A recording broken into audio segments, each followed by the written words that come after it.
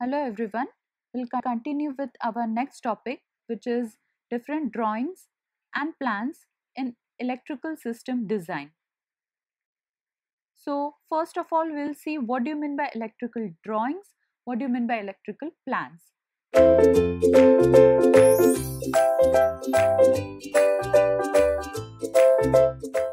So electrical drawing shows required information for any engineering project.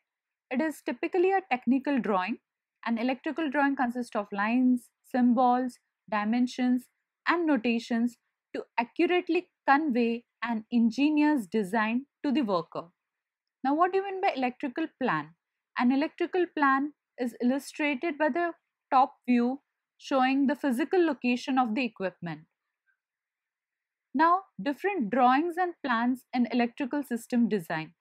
So, the first one is single line diagram, second is power plan, next is elementary diagram, fourth one is interconnection diagram, and the last lightning plan. So, let's see one by one.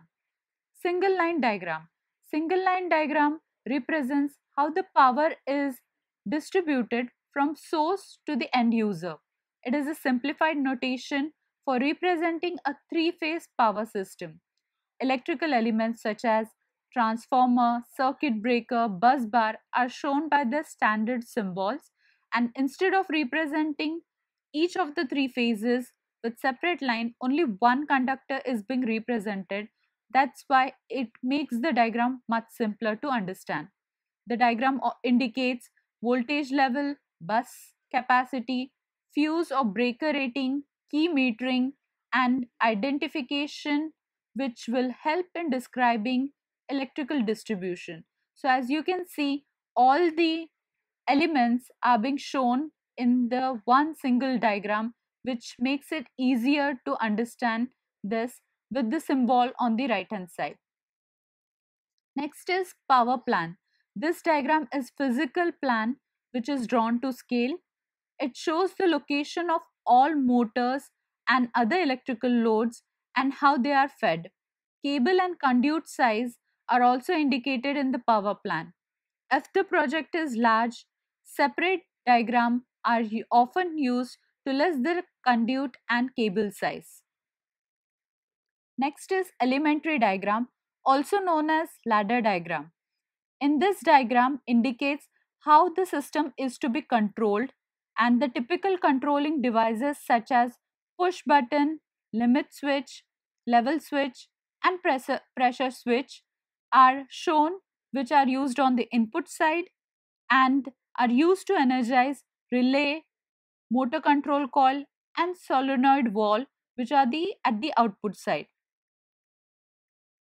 The diagram indicate how the system operates. Next is interconnection diagram. Elementary diagram is used as a basis for this diagram. All the relays are shown in their relative position. Terminal number and point-to-point connections are shown, as you can see in the diagram. This drawing is used by electrician to connect the wire to each terminal. Interconnection diagram shows connection from one device to another as well as the detail of connection of each device. Next is lightning plan. Lightning plan is illustrated by the top view of physical location showing all lightning fixtures and other electrical lightning load. This is drawn to scale and shows actual location of the lightning equipment. Conduit and cable for lighting are also physically shown in the lightning plan. So these were all the drawings and plans used in electrical system design. So that's all for this video. Thank you.